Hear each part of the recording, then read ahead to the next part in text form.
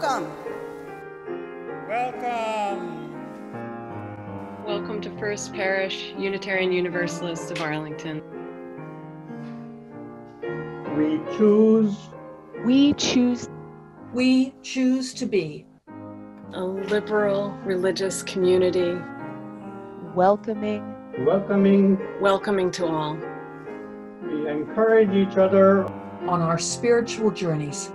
Support one another through the changes in our lives. And challenge the excesses and injustices of our time. Called to love. To love. To love. And upheld by joy. We live our faith.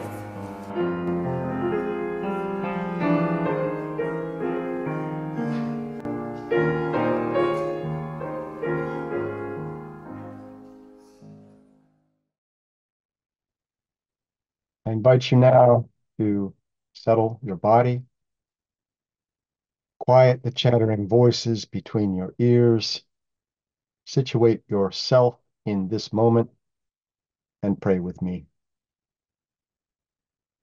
Spirit of life, companion through all our days, may we hold in beloved memory Meg Candelori and Julia Jonathan. Meg, who was a longtime member of First Parish, and Julia, who moved here from California not long ago to be closer to her daughters and grandchildren. Both Meg and Julia were lifelong Unitarian Universalists, born to UU families, whose lives were celebrated in our sanctuary on consecutive days last weekend. Church is death, birth and death, and every other rite of passage across the span of life. May none of us be left to make that journey on our own. Spirit of life, font of justice, may we recall on this 7th day in June, another June 7th, 1903, when Mary Harris Jones, Mother Jones, embarked on the March of the Mill Children from Philadelphia to President Theodore Roosevelt's Long Island summer home in Oyster Bay, New York, in order to call attention to the unspeakably harsh conditions of child labor. Mother Jones, who spoke to the great crowd assembled in Independence Park at the beginning of the march, telling them that in Georgia, where children work day and night in the cotton mills, they have just passed a bill to protect songbirds. What about the little children from whom all song is gone? Spirit of life, protector of our highest ideals, sustainer of hope for the completion of unfinished business, may we recommit in the shadow of July 4th to our nation's fundamental founding principle, that all men, all persons are created equal, endowed by their Creator with certain unalienable rights, among them life, liberty, and the pursuit of happiness.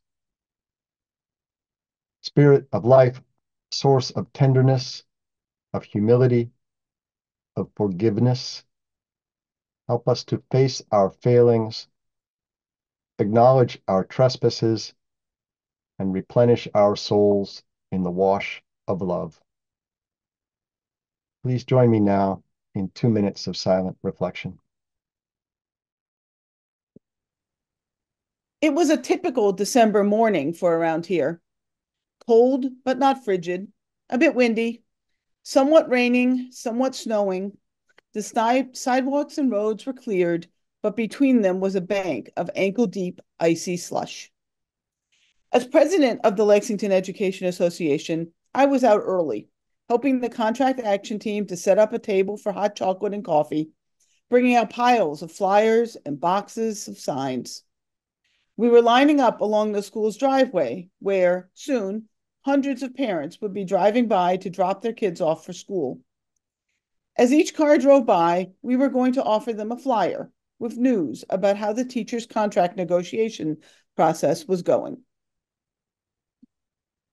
The Lexington Education Association is an affiliate of the Massachusetts Teachers Association and the National Education Association. We have around 1,000 members, and we represent the teachers, secretaries, nurses, tech workers, therapists, classroom support staff, and many others who collectively make school possible for the more than 7,000 students who attend Lexington Public Schools. I am a high school science teacher, and I have worked at Lexington High for 19 years. I had been more or less active in the Educators Union for many years. A few years before, the then president showed up in my classroom and asked me to take over for him because he was resigning as a teacher and taking a new job.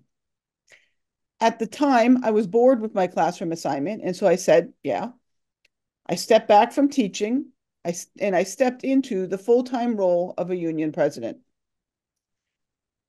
By nature, I'm a maverick, but I'm also a behind-the-scenes kind of person. I dig the damning data out of the database for someone else to present. I ask the uncomfortable questions at staff meetings, but not in public meetings.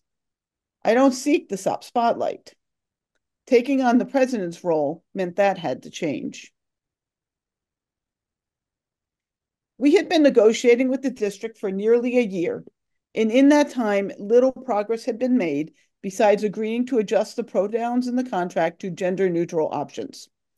We, the educators, came to the table with dozens of carefully constructed proposals designed to ensure that the students, especially our students in need, whether the need be transitory or chronic, have access to the services they need when they need it. This took on many forms: staffing ratios for mental health providers, programs designed to attract and retain a diverse staff, cost of living adjustments so that staff are able to live somewhere, anywhere, near the town we teach in. The district had responded repeatedly with saying they agreed in principle, but were not willing to commit to anything. After a year of this, the membership had had enough. I began a dialogue with the negotiating team, the executive board, and the members about changing our tactics. Staying in our lane was getting us nowhere. The saying is that some people don't change when they see the light, they change when they feel the heat. The district agreed with us, in principle. They had seen the light. We had to turn up the heat. So on that December morning, I stood in the cold and hoped the membership understood that we needed them to turn up the heat. I was nervous that no one would show, terrified really, when the TV cameras started setting up. I am not one to stand up and rally the troops, but then someone handed me a megaphone. I had met with dozens of members individually and in groups who were uncomfortable or scared to show up. They feared about bad evaluation, losing their jobs, their boss being mad at them, getting a bad classroom assignment, or any of 1,000 other things. However, this was not something that someone else could do for them. Avon Lewis, standing on the sidewalk by herself, was not enough. We needed them to show up, to hand out flyers, to smile and wave at parents, and to make some noise. That morning, members trickled in at first, but by the time the contract day started and people had to go to their classrooms, almost 100 cheering educators lined the driveway to the high school. Parents smiled and honked. It was an incredible high. That day felt different. Walking between classrooms, talking to coworkers in the break rooms, checking in with building reps, there was a lightness in the air. Even the students noticed. We had stood together, shoulder to shoulder, and reminded the town that they need us. And the response from the parents had been, "Of course we do."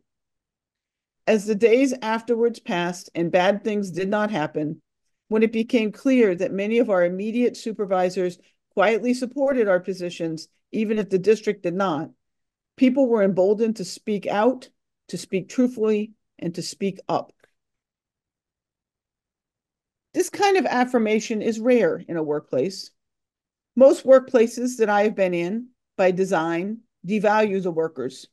They empower bad managers. They undervalue the experience and the knowledge of the people actually doing the work. They put people in a place of fear and uncertainty. They pit people in similar positions against each other for resources they claim are scarce. But often they are only scarce because of the leader's greed. That day, standing in the slush and the rain and the snow, we were able to push back on all of that.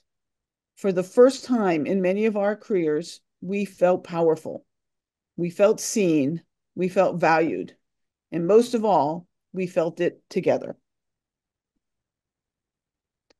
There were many more rallies, dozens more, all over town, at every school, at school committee meetings, select board meetings, and town meeting. We gathered over and over and over again, and some really remarkable things happened. When we were out holding signs and chanting and cheering, people met each other who do not usually cross paths. Friendships blossomed.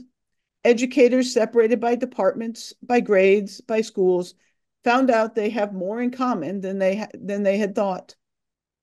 We are usually kept apart from each other professionally and personally. For the first time, for many of us, we had a chance to break that down. As public sector employees, educators are used to being treated like appliances, invisible and ignored when we are doing what you want, but a cause of stress and anger, derided for laziness, incompetency, and bad craftsmanship when we are not. But now we were seen as people who had to pay rent and take care of our own children. We were seen as people who care for our colleagues, especially our marginalized colleagues who are held to a different standard than their cis, white, able-bodied coworkers. We were seen as people who cared deeply about doing a good job, but were often put in impossible situations by our bosses. These experiences ring true to so many working people, whether you work in schools or not.